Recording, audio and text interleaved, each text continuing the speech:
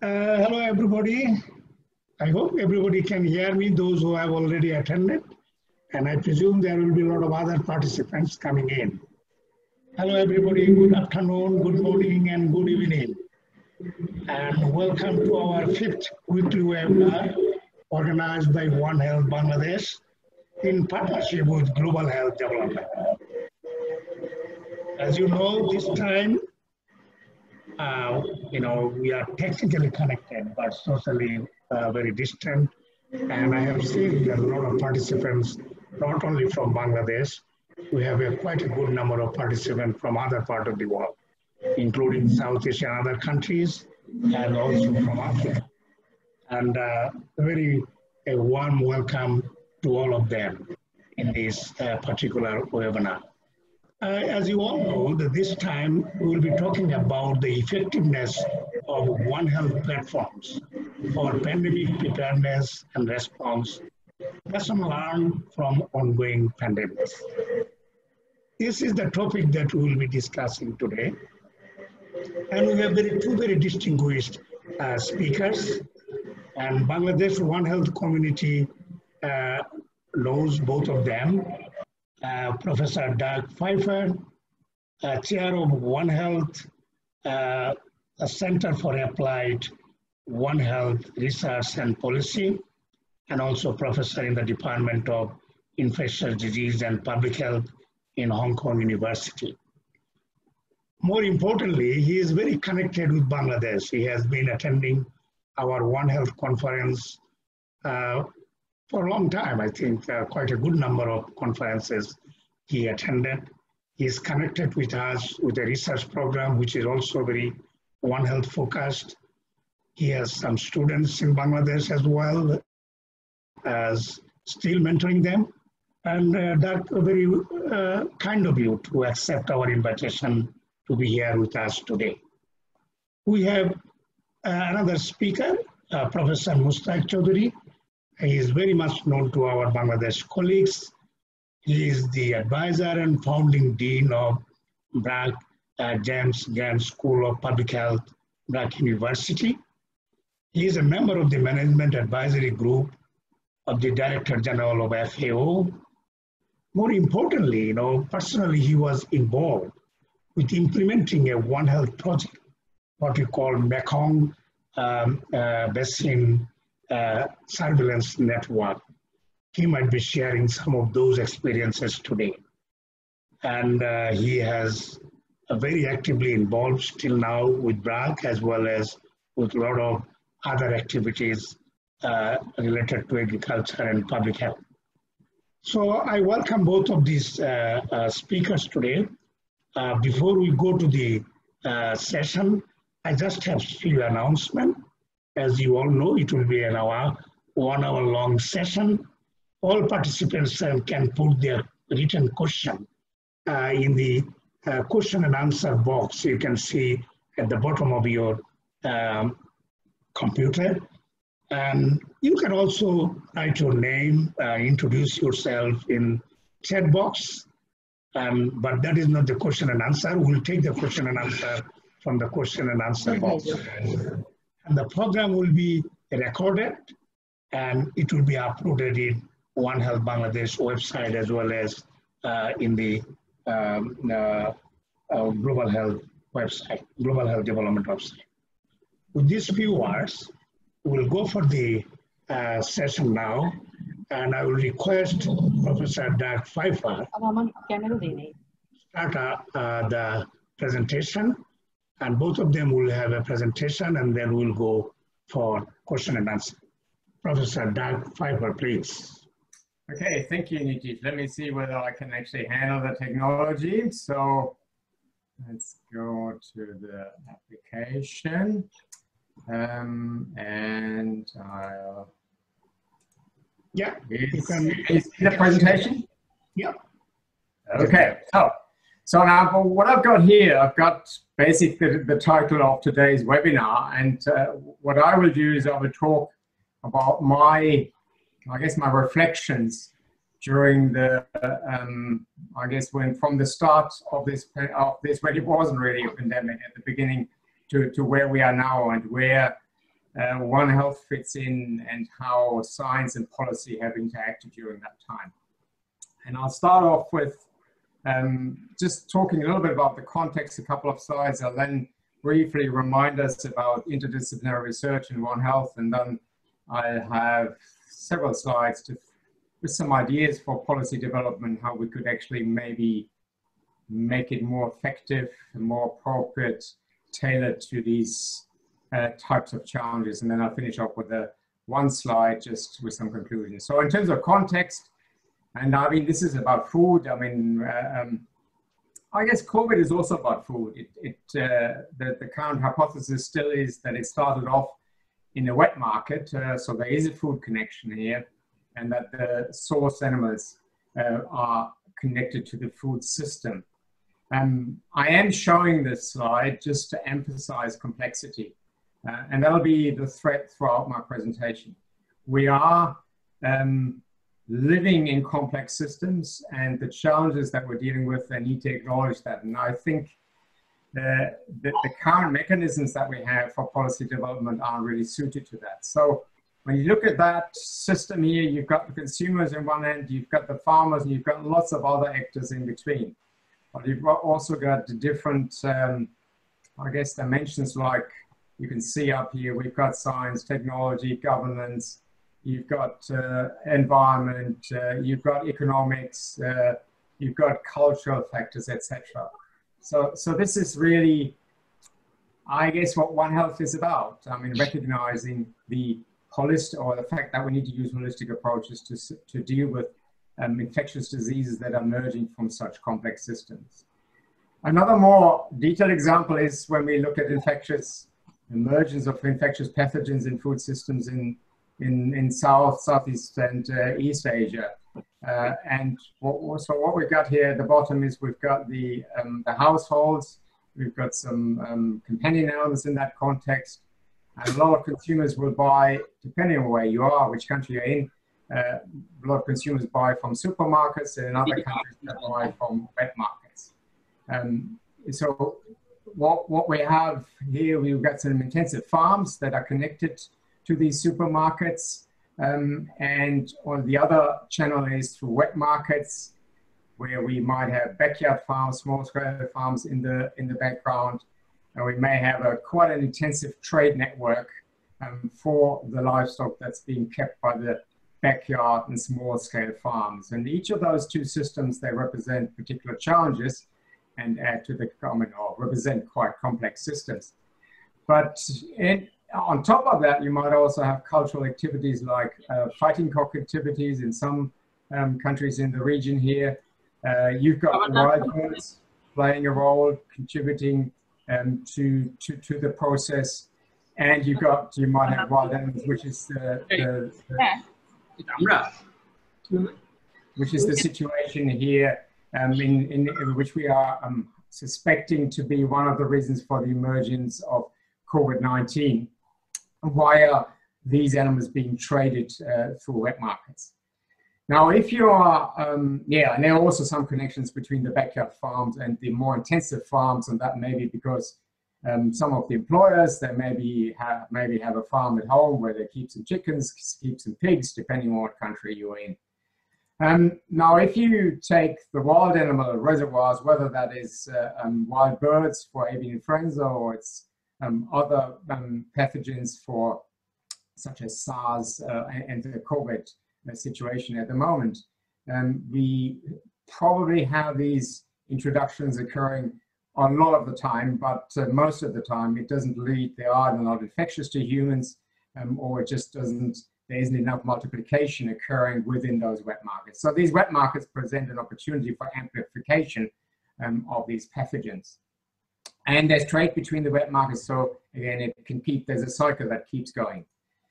This is, I guess, the angle of avian influenza through the backyard farming system. There may now be also a spillover into the intensive farms, which, if the biosecurity isn't effective, they are provide a mechanism for quite big, substantial outbreaks. Although obviously these farms, it's not in their economic interest to have these outbreaks, so they will usually invest heavily into very good biosecurity. But because they have such large numbers of animals, any introduction has quite disastrous health and economic effects, and they might also then seed that infection through the food system. So that's kind of the background. You've got a very complicated system with lots of interconnections. And this isn't just one example of all the different actors which are involved in this system. And we've got the industry in the middle here. We've got those which are looking after ways of, or thinking about ways how you can manage the system, how you can control disease. And that also includes scientists and includes government and also industry lobby groups. But the action really has to occur in the middle here, which is where we've got the consumers that are driving the system through what their preferences that they have in terms of consumption. And then you've got the value chain and the supply chain within the food system that provides opportunities for emergence of these risks. And that also applies to COVID-19, given that that sits somewhere in the background, although the current hypothesis is still it's a wild animal source, and maybe wild animal farming or direct sales of wild animals, infected wild animals in markets. We do have quite good knowledge about what you have to do in order to mitigate those risks, to control the risks, but they're not, it's really a question of compliance and whether it's in the economic interest of those actors in the system to actually adopt those risk mitigation measures. And then there's some various other issues in terms of who's actually benefiting, who's making money from it, the acceptance and the, I guess, the policy development, or put it, the risk management activities. Okay, now just a few slides on interdisciplinary research. That what I just showed you is all complexity. We have to acknowledge the interaction between people, the environment, and animals, which is what One Health is about. And we need to use an integrated approach to deal with that. And we're not really used to that. We are very good at conducting high quality science within particular scientific disciplines, but to actually integrate, in fact, even coming up with integrated or holistic questions is quite difficult, but then to actually integrate knowledge, scientific knowledge, is quite difficult. And this is just an example here where I've been taking it a bit further. And when you think of COVID, I mean, a lot of it is about the medicine, the medical side of things up here. We have social science there, which is about human behavior. And what I wanted to emphasize here, there's also an ethical issue in here when it comes to questions about what should you prioritize in terms of an intervention activity. Is it all about saving human lives which are threatened by the pathogen? What about questions such as mental health, which may be compromised as a consequence of the lockdown procedures? What about the inequality that the people which are in the higher income categories, they find it easier to deal with lockdown and also are maybe less likely to lose their jobs and their income than people are that are in the lower income categories? And then there are also issues in relation to personal freedom, where lockdown interventions are quite dramatic, really, including when it comes to not being able to travel, leave the country, come back in, and whether you have to get tested or not, etc. So lots of questions that need to be addressed. And looking at COVID, a lot of it is dominated actually by the medical perspective of the issue. Okay, so what that brings me to is for me, the term risk governance is really important here. And because the policy happens within that system. So there's a framework for risk governance. There are institutions that are involved in risk governance. And classically, we have this vision of, we have scientific research, we generate knowledge, and then on the basis of that, we develop policies and they're being communicated. And that's a very simplistic perspective, and which is why it's also called the technocratic model for policy development.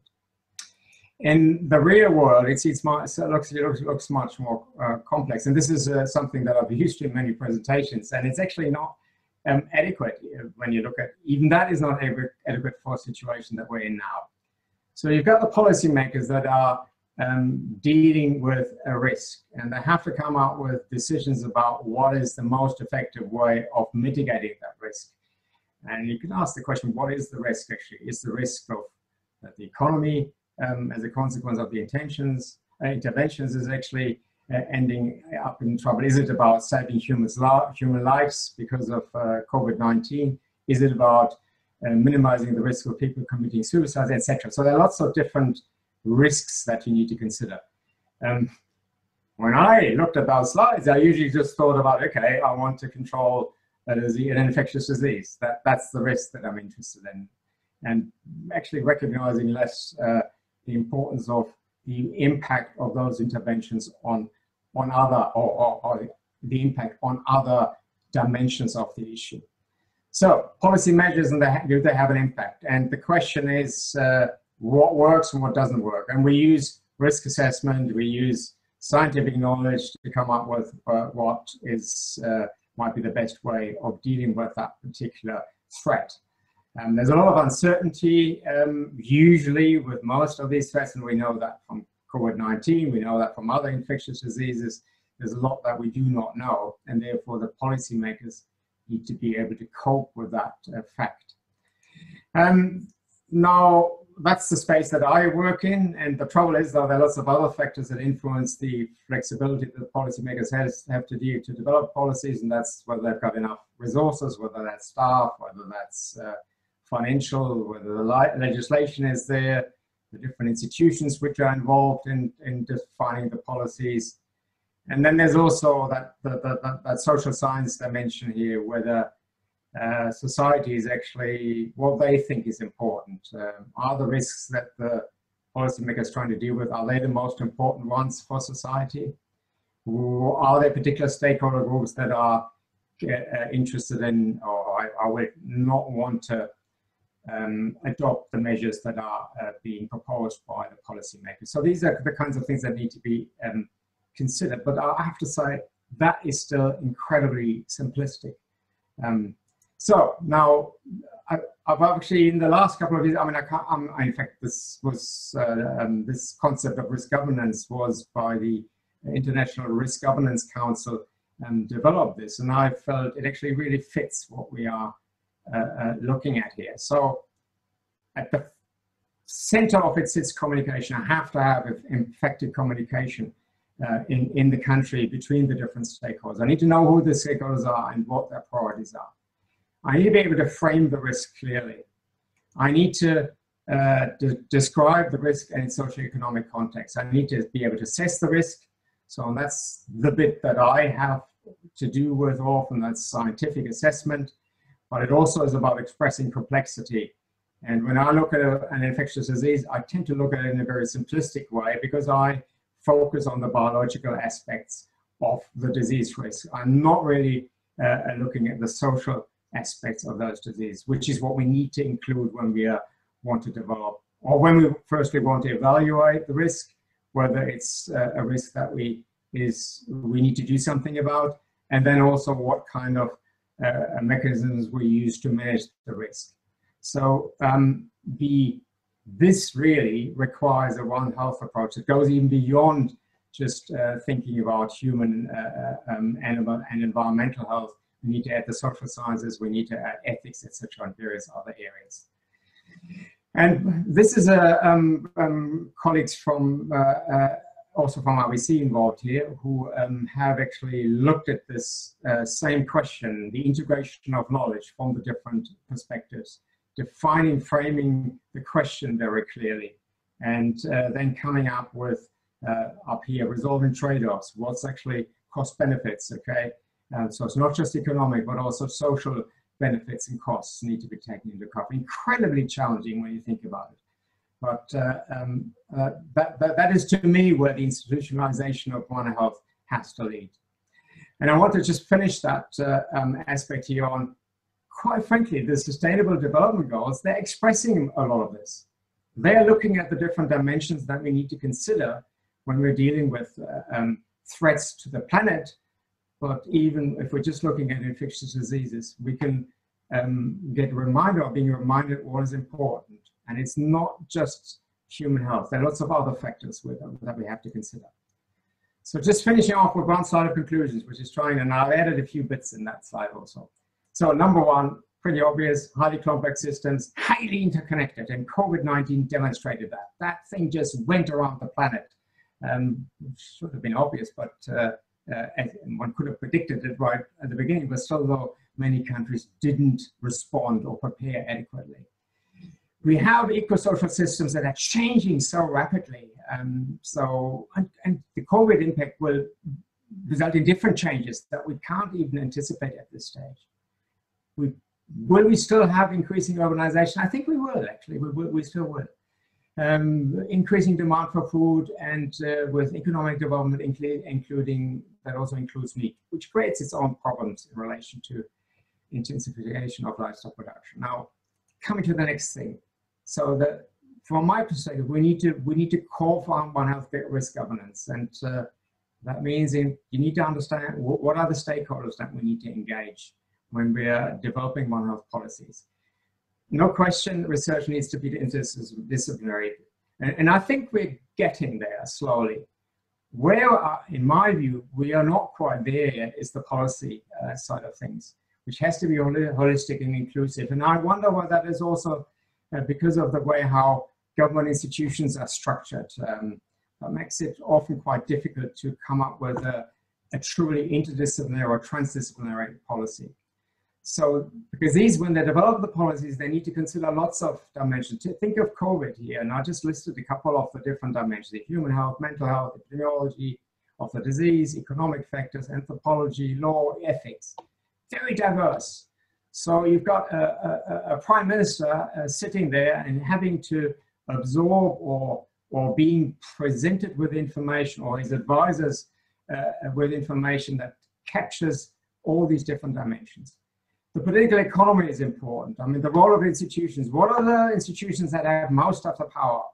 I mean, it's very interesting. You go to different countries. In some countries, the Department of Health has a lot of political power, whereas the departments of agriculture have very little power. And it varies between countries, and these things need to be understood. How are these interrelated, these different departments? What are the linkages? How often do they talk to each other? How often do they discuss policies? How do they have joint policies? We need to be able to just look, and I see this a lot with COVID. COVID is a lot about immediate impact, and I wonder whether, and I don't have the answer.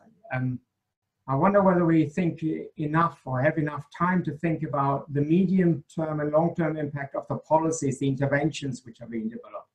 They really worry me. I mean, it's what keeps me awake, wondering what will happen in the medium and the long term as a consequence of the interventions that have been implemented to deal with the immediate threat. We need to think locally, and that's within the country locally, then nationally, but regionally and globally. And there's not enough of a global perspective or a coordination of the response. We need to be able to integrate knowledge and prioritize interventions across these different dimensions that I've mentioned. And that's incredibly challenging. And I wouldn't be the person to be able to do that. There are people who are capable of that. And my view is that governments need to learn and employ and train themselves to do this more effectively, this particular function. And one important part of that, and that's my last sentence here, is that we do need independent, interdisciplinary scientific advice to government. And they have to be honest brokers of policy alternatives. It's not good if they're issue advocates, if they have a particular agenda. And I've learned this in Europe and the UK, and I really appreciate the function of the chief scientists in the UK in the different government departments. And I experienced myself the value of those interactions. And they are independent, okay? And we also see this at the moment in the COVID response as it is being run now, that the chief scientific advisors are there together with the political people, i.e. the Prime Minister in particular.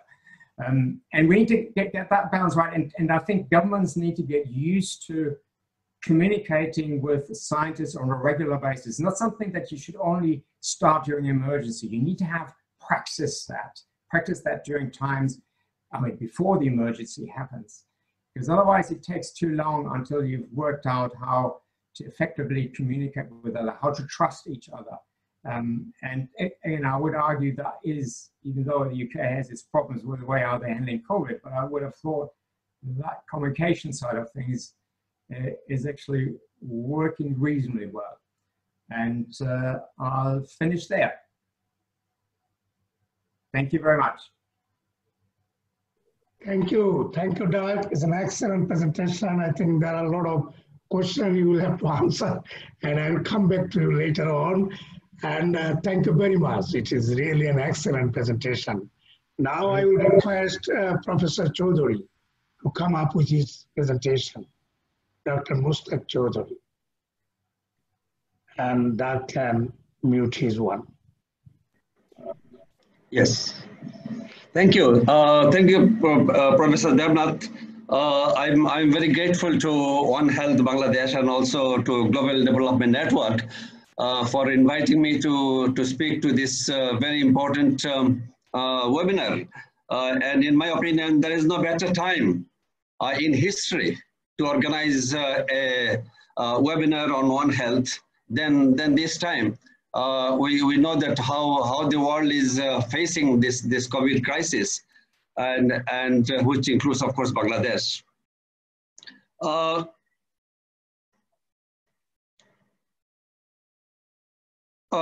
Let me give some context to what I'm going to present. In 2008, I moved to Bangkok to work for the Rockefeller Foundation, as Professor Debnath mentioned in his introductory remarks about me. I joined the Rockefeller Foundation as the head of their health programs for Asia. And one of the tasks that I was given initially was to work on one of the regional disease surveillance networks, which was originally funded by the Rockefeller Foundation back in 2000. The foundation was thinking of winding down its support to the network because it had already supported for 10 years. So I was given the responsibility also to talk to the different parties connected with the network and see how to sort of wind down the Rockefeller support to the network. The network that I'm talking about is called the Mekong Basin Disease Surveillance, which is widely known as MBDS. And it was set up in 2001. It was the first of its kind in the world where a kind of a network of countries was formed to sort of do surveillance on particularly infectious diseases. So Chowdhury, your screen is not coming yet. No, I'm okay. I haven't started yet. Yeah. So I got so impressed with the Mekong Basin disease surveillance that I started thinking about why not we set up a similar network for South Asia.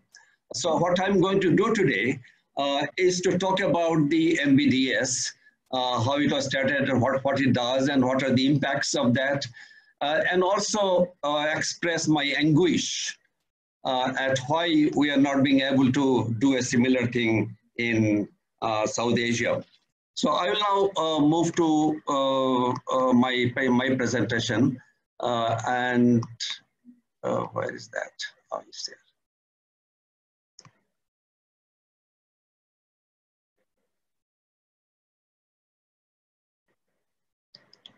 Yes. So the network is called the MBDS, and it is around in the countries which are serviced by the Mekong River. As you can see in the map, the Mekong starts in China and goes through Myanmar, Laos, PDR, Thailand, Cambodia, and then culminates into the South China Sea through Vietnam.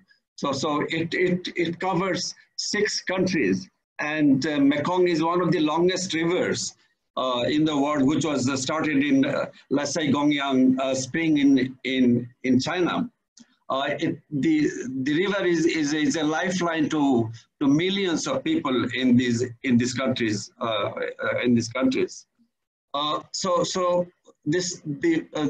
The MBDS, as I said, there was started in 2001, and it was originally supported by the Rockefeller Foundation. But now, as you can see in the bottom, there are so many organizations which are supporting the network now. So it was, as I said, it was started in 2001, and here is a picture of the 6 health ministers of the 6 countries: China, Myanmar, Thailand, Laos, PDR, Cambodia, and Vietnam, who signed the initial agreement to start the MBDS. So this is how it started. There are 7 interrelated core strategies of MBDS, which includes the animal-human interface, which is the zoonosis or kind of One Health. The second is the community-based surveillance, which is done by the MBDS. The third is the risk communication between the countries. The fourth is the policy research that the MBDS does on different policy-related issues. The fifth is the ICD, the use of the ICT technologies in the surveillance. And the sixth one is the building capacities in the laboratories. And the seventh one, but not the least, but probably the most important one, is the cross-border cooperation. And there are 25 cross-border sites which is under the MBDS. And as you can see that the numbers are 1 to 25. The one means that there's the first site which was started. It was started in 2003 between Laos and Thailand.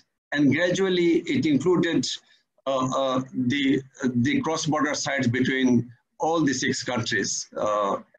And that's the main sort of a lifeline and the main focus of the MBDS.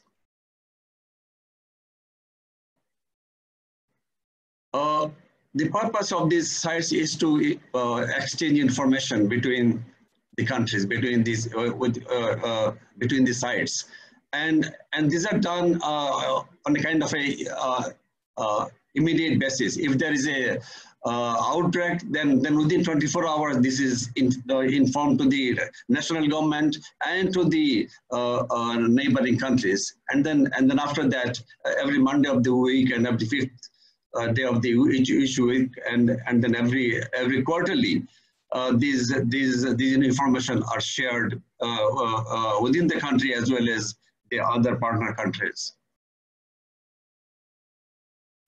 Another task that the MBDS does is the tabletop exercise in order to prepare for any coming pandemic. In 2006, for example, they held these pandemic influenza tabletop exercise in all the 6 countries, and as you can see that those were held quite religiously in all these countries in order to arouse awareness and also to get the countries prepared for any eventualities in terms of new infection. The other thing that it does, it sort of works in communication. So here are different kind of posters that have been developed by MBDS on biosafety and biosecurity, the different procedures that have to be used in such things. And these are translated into different languages, the Cambodian language, the Lao language, the Myanmar language, Vietnamese language, and Thai, and so on, and also the Vietnamese. So that the things that are developed centrally is also sort of shared and understood in every country. The other thing that it does is the joint outbreak investigation. So when there is an outbreak in any country, the health officials in that particular site informs his or her counterpart in the neighboring countries, and that together do the outbreak investigation, and then based on the outcome of the investigation, they inform their national government and also the other countries of the MBDS network.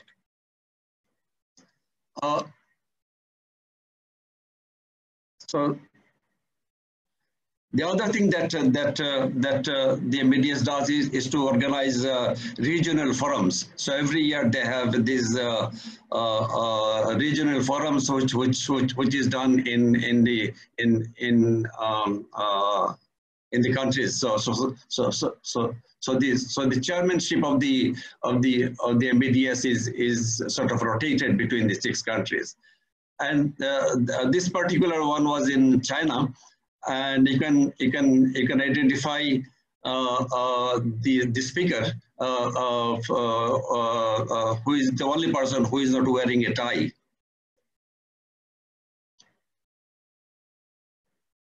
So this is another picture of the MBDS regional forum, which was done in Lao PDR.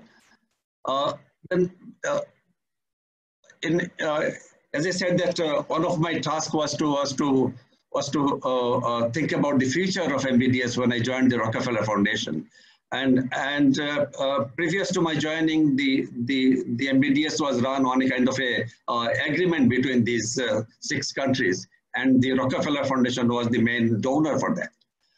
But when we thought that if the Rockefeller Foundation withdraws fully, then there may be a problem in the continuation of the foundation. So we started talking to different partner countries about the institutional transformation that the MBDS needs. And for that, I had to sort of do a lot of shuttle diplomacy between the different capitals, all the 6 capitals. I had to be there many times in order to negotiate a common kind of outcome. And the final outcome was that the countries decided to form a foundation. And the first meeting with the foundation was held in 2012 in Bangkok. So here you can see the speaker is wearing a tie. I was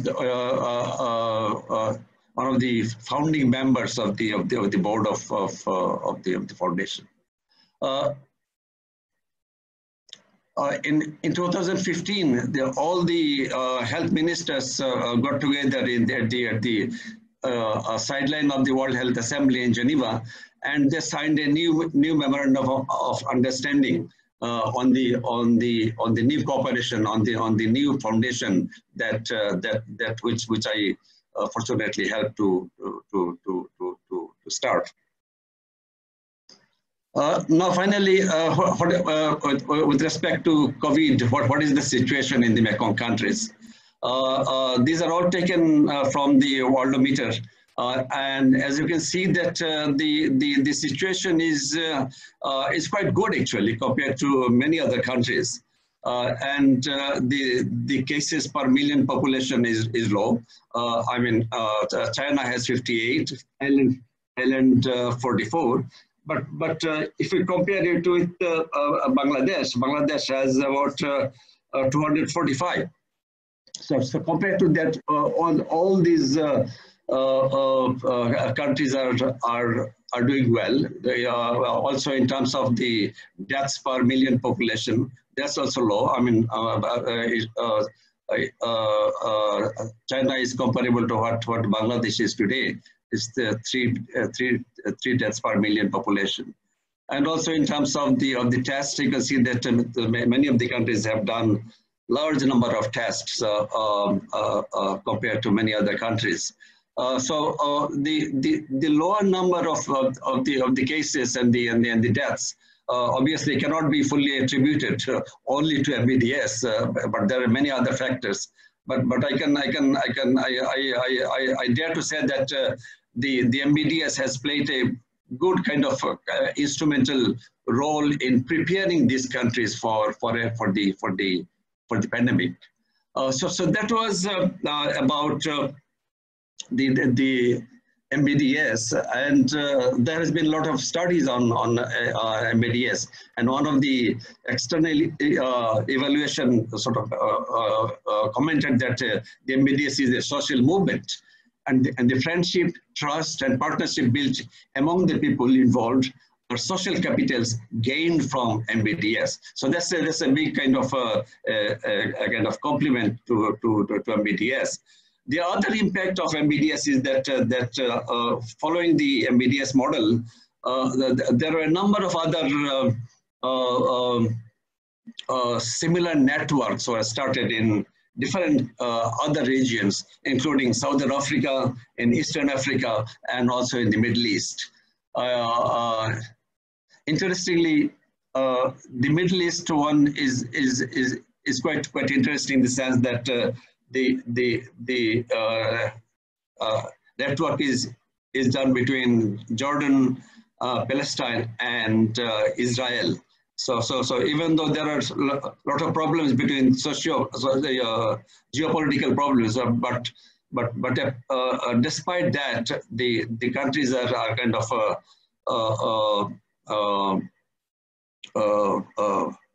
doing the surveillance in those situations.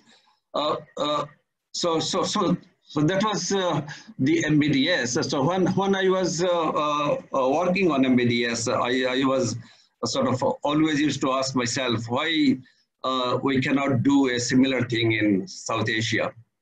And fortunately, I was able to support a meeting in India.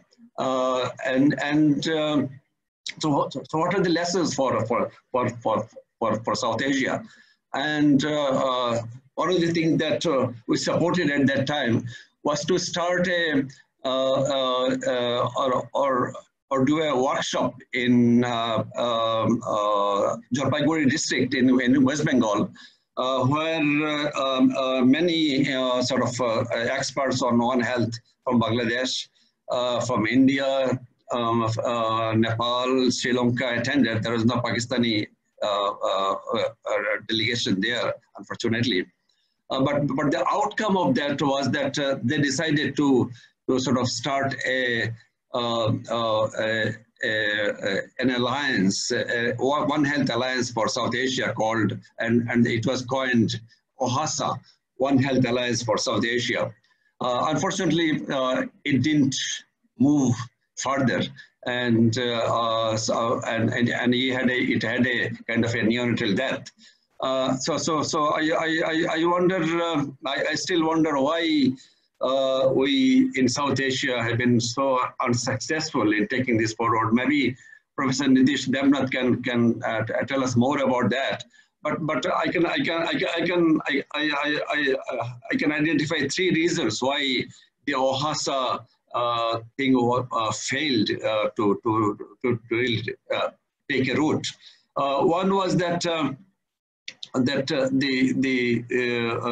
the geopolitical situation, you know, the enmity and between the countries in this region. So that's one. The second thing is that this particular meeting, which led to OHSA, was led by people mostly from the wildlife area, and there wasn't, in my opinion, much support from the human health people. So there was a kind of a sort of interprofessional kind of rivalry there.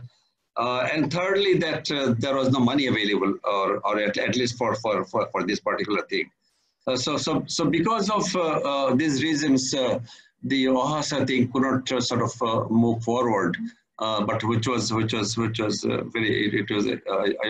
I felt so bad about that, and I'm sure many of you will also. So I want to close by paraphrasing Tagore. This is from one of his very famous poem, where he said, "Where the mind is without fear and the head is held high, where the world has not been broken up into fragments by narrow domestic walls, let my region awake." So that was from Tagore. And with these few words, I thank you all again for this opportunity, and I look forward to sort of hearing any comments or questions you have. And again, Professor Debnath, thank you for inviting me to this. Thank you. Thank you very much. I think it is a wonderful presentation, and you have explained the experience of this Mekong Basin-based network. And we have a lot of questions basically. Now I will go, I don't know how many questions can I really put forward within this short time, but the first question with for Dr. Dirk PFEIFFER. Dirk, there is several questions, but I can combine them. The COVID-19 Association of Animal, how confirmed is it? Is it still in a sort of ambiguity? Is it a zoonotic disease or any other, intermediate host link? It's I think 4 or 5 or more than that questions are there. Can you really focus on this area a little bit? Thank you. I mean, we don't know, and as I've said, I think I've expressed that view to several media outlets that I don't think we'll ever be able to find out exactly what the mechanism was, but we can safely assume that it traces back to bats, and either then directly from bats to humans through whatever mechanism, or via an intermediate host, but we don't know what that is. So it is a zoonosis. I think that's that there's really no doubt. But what it is exactly is unclear, and I fear will remain unclear, and that's just disappointing, because for prevention purposes, to prevent reoccurrence of such an event in the future, it would be useful to know what the mechanisms were. Unfortunate is also, of course, that when we have to admit that it'll be impossible to come up with a definitive answer, that it opens up the opportunity for the development of conspiracy theories, which will make it more difficult for everybody involved. So there's, I mean, one thing I can add, I mean, the question of the wet market, was it through wet markets, it seems very plausible. I would still argue it's very plausible. But there have been some recent reports where the Chinese are saying that they couldn't, apparently they had samples from that market from way back in probably the beginning of January, and they couldn't find anything in animals, but they found COVID in the environment. So the speculation being that the market might have been the amplifier. It's a bit similar, I guess, to what I showed on my slides. You see the amplification in the market. Anyway, so more questions than answers. Okay, Dirk, there is one question here with your own experience. Can you really rate globally or regionally the rate of preparedness and response to COVID-19, either from a human health side or as a One Health approach? What is your view in terms of preparedness and response?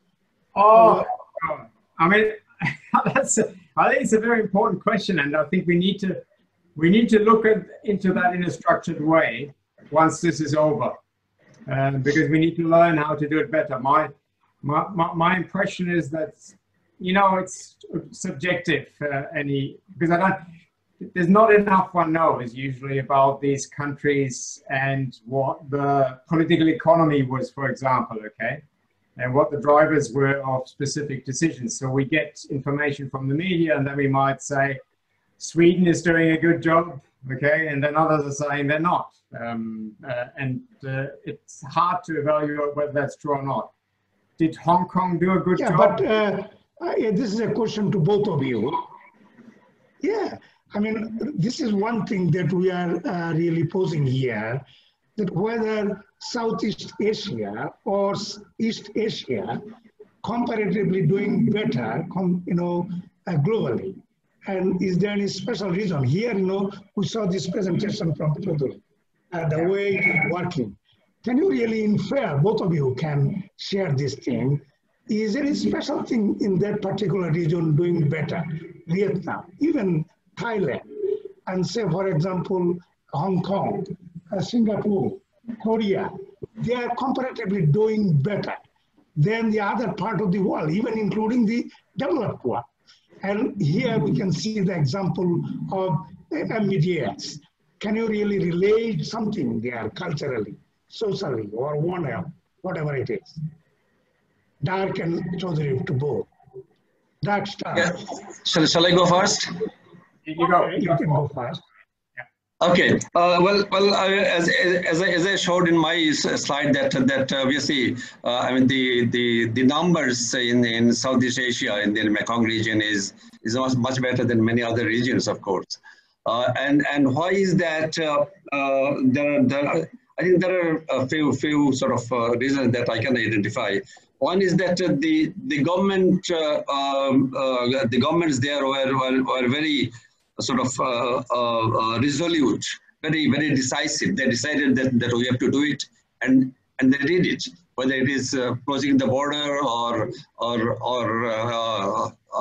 ensuring the safe distancing and so on and so forth. So the resoluteness of the government, the decisive character of the government to make it happen was one reason. The other reason is obviously the question of the preparedness. So they were much more prepared, and they started the preparation much earlier than a country like us. So in many countries like us actually lost a valuable 3 to 4 weeks before we started and decided. And then also in our case, for example, there were a lot of indecisiveness, a lot of ambiguity of what we want to do. I mean, if you can compare these two situations, you can identify what went well there and what went wrong in this part of the world. Okay, Dirk. I'm less enthusiastic. I mean, I'm probably less optimistic in terms of this assessment. I think we shouldn't jump to conclusions now. That's why I meant about immediate, medium to long-term impact. We need to wait how these countries are looking, not just in terms of health, human health and COVID mortality, but also economically, mental health, okay, etc. And that will only come out in whatever, a couple of years' time. The debt that they've come up with, the unemployment rates, etc., okay, suicide rates, etc. So I think that to me is where what the One Health approach has to be about. We need to think broader. And I don't have the answer, okay? Because I'm just a veterinarian. And I look at these questions from my very narrow perspective. But I am not sure that we've done the right thing, okay? By focusing too much on the immediate. And that's why I brought in the ethics, okay? Can you do something where you're basically accepting a certain number of deaths in the human population? Is that ethically acceptable? I'm not in a position to make these judgments. And I think that's what needs to be added to the development, or that advice needs to be available. Those perspectives need to be available to those that are making the decisions. From my perspective, we've been too much about case counting. Okay, and it's not that straightforward. Depends on the public health systems that they have. It depends on the ability to do surveillance. It depends on the number of tests that they are able to conduct. It depends on the density of the human population. There are lots of factors in there. So all I'm saying, I don't know. I want to look at it again, maybe in a year's time or in 2 years' time, to know what the longer term, medium to longer term effect, medium term, that is actually, effects will be. Okay, assuming that the Southeast Asian countries have done better than others, another reason I think is the amount of money they spend on health, the investment in health. I mean, so if you look at the GDP per capita proportion of money spent on health, it's only 0.4% in Bangladesh compared to 6% in Thailand. So how much you can buy with this amount of money? Yeah, I mean, I agree. I mean, I think that is an important factor, and that's where countries like, say, Germany or South Korea, they're doing better. But like I'm saying, if we think about what's important for society, we need to go beyond health. That's what I'm saying. One Health needs to go beyond that. And I'm not the one. I'm not the one who knows where it has to go. But the future of One Health needs to be also about that. Yeah, this is the question. You know, there are a lot of questions in this line. Right. So this, you know, the presentation that you made, you have focused on the multidisciplinarity, and also Professor Chowdhury has talked quite a lot about the transboundary and this thing. You know, the trust, transparency, relationship, and also a sort of practice. Is it really there or not? I mean, over the last 10, 20 years, we have been trying to push this thing under the One Health banner or whatever. Is it really working at all, globally, regionally, or country level? A good example. Can you share something like that? This interdisciplinarity. I would argue it's better, okay? It's better than it was. And SARS has made a difference, avian influenza has made a difference, and the engagement of international organizations, FAO and OIE locally, and the capacity building has made a difference. But it wasn't good enough for, I would argue, for COVID. But COVID is has been such a dramatic impact and such an enormous factor in terms of what it did to the human populations and the governance and I guess the responses and the media and so on. So I don't think that's what we weren't ready for. And yeah, I mean, nobody isn't that? I mean, we've had H7N9, we've had SARS, we've had H5N1, we had H5N8, what have we? We've had all these things. We had Ebola, we had Nipah virus, and still we weren't ready. And because nobody would have thought there could be something as big as this. That could happen. There were people who said it would come, but nobody believed them. Because we're not good at, I mean, I often say we're not good at prevention. Once it's happened, then we react in various ways, but we're not good enough at prevention. We need to prevent better. And I think that's where the Mekong initiative is an excellent example. Those partnerships working together, okay? And they're sharing information. They do. I mean, and Professor CHOWDHURY has shown that they do. And I think it's an incredible achievement. We need more of that. Dr. Chowdhury, can you comment on that? Mushtaque Chowdhury. Yes, on what? Can you repeat the question? Sorry. Well, this interdisciplinary and cross-border partnership, is it really working globally, or can that really solve the problem like COVID-19? Is there any good example during this particular time? Well, the interdisciplinarity is not working, unfortunately, in my opinion, particularly for the COVID situation.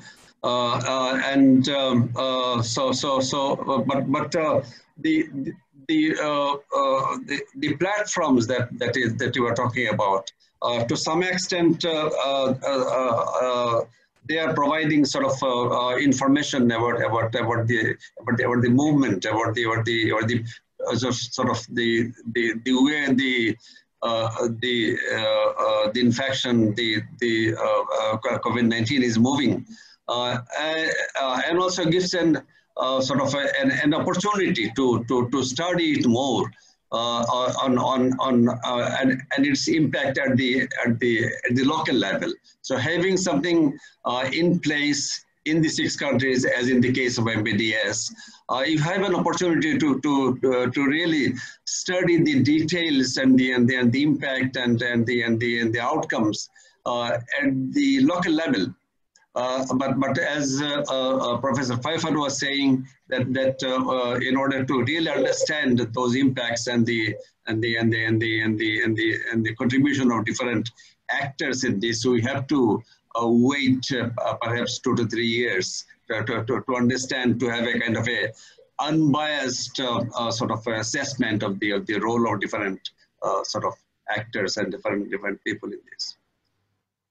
Okay, and there is one similar question, but a little bit different. That is, during this pandemic period, as Dirk has already mentioned that in UK there is one system, at least there is a scientific advisor. This sort of partnership, over the time we tried with the donor-funded project, but it looks that, with this present experience, as you have already mentioned, it is not working in that way, the way we are expecting. Why is that? Is it only because that it is donor dependent, or we need to think a different way to develop this sort of system in the future or during this crisis moment? Both I would argue, countries need to accept the fact that that's good for them, okay? I mean, if that's just donor dependent, I think then you could argue, they probably don't see it as being useful, and it's not only for emergencies. It's not just for emergencies. The access to independent scientific advice is useful for policy development in general in the different government departments. And actually, I think, Nitish, you're absolutely right. That, to me, is a key component of this whole question.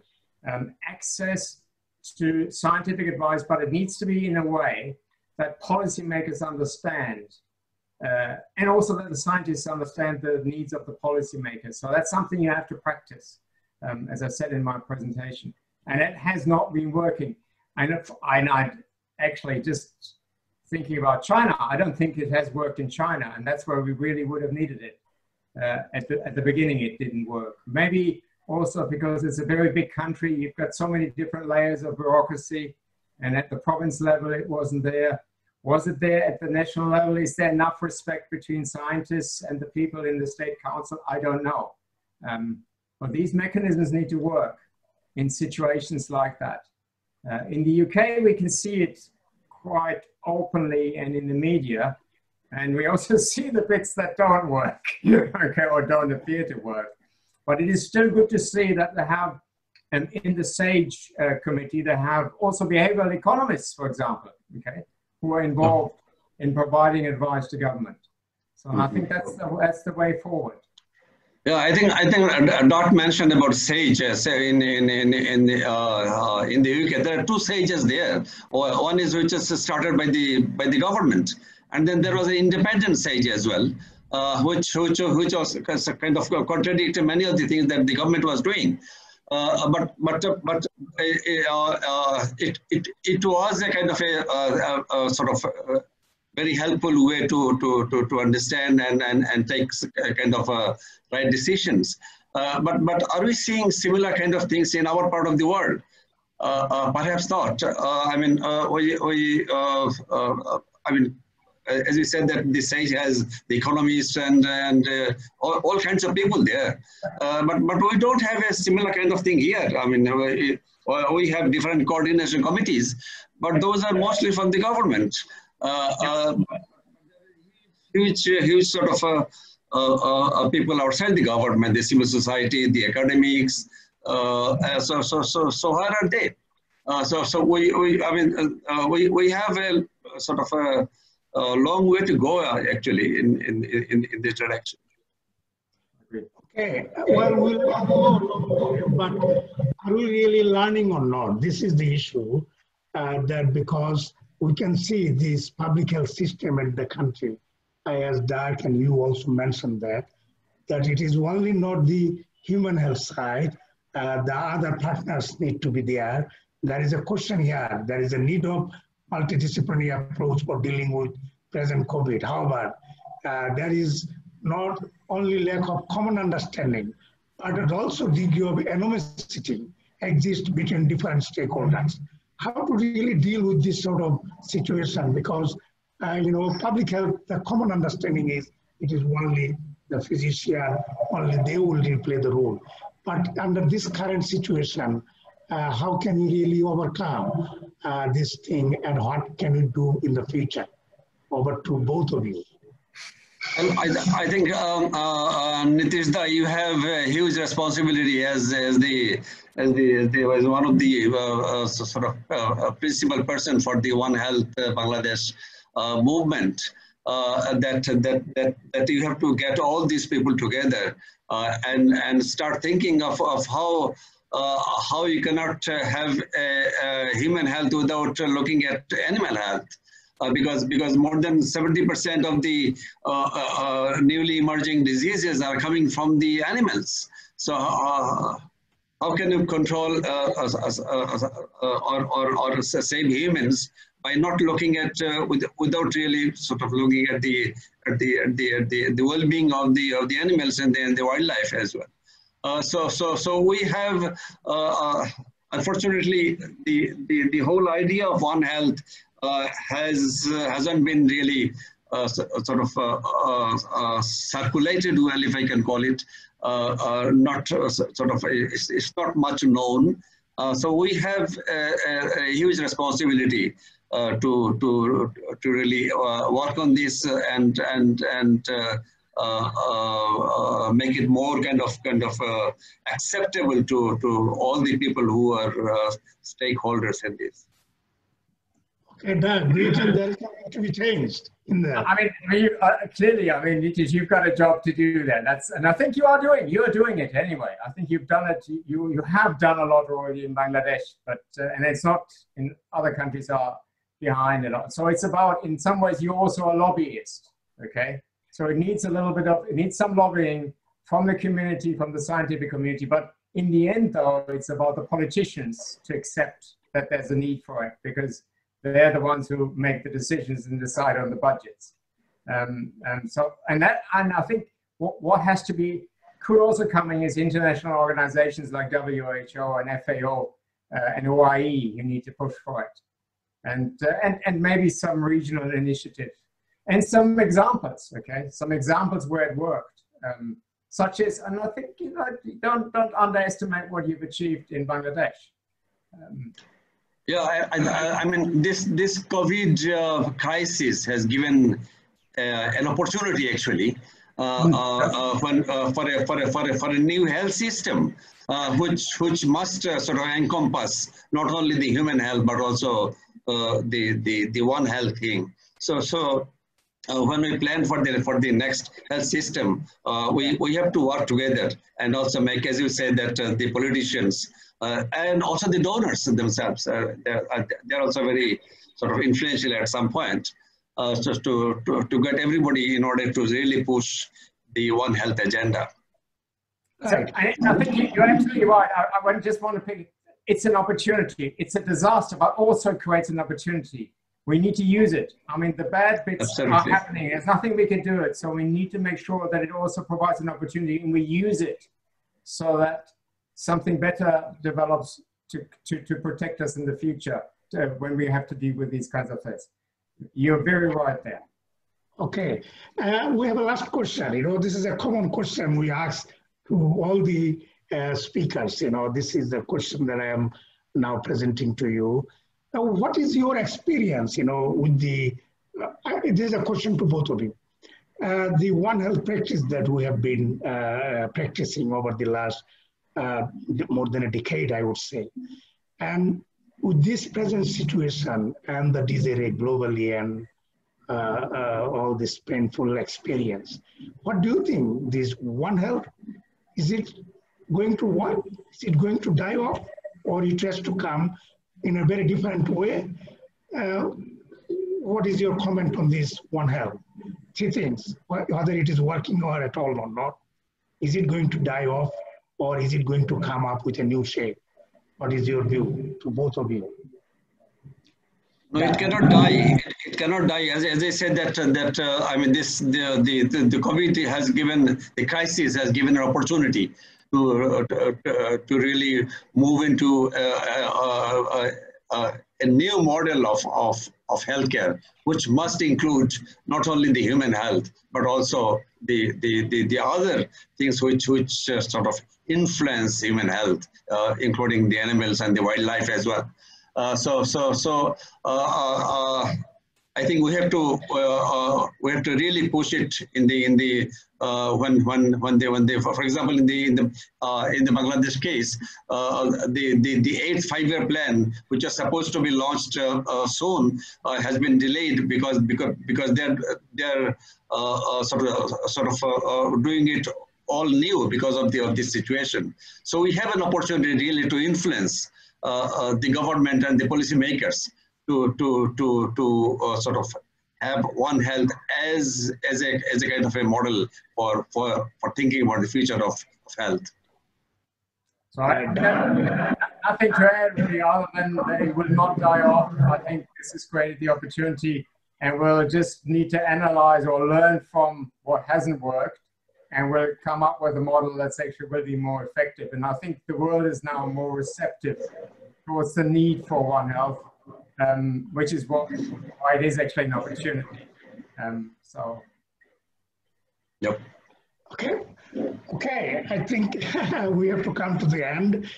We have gone more than an hour, and thank you very much. I think it is a very interesting discussion we had, and thank you very much all the participants.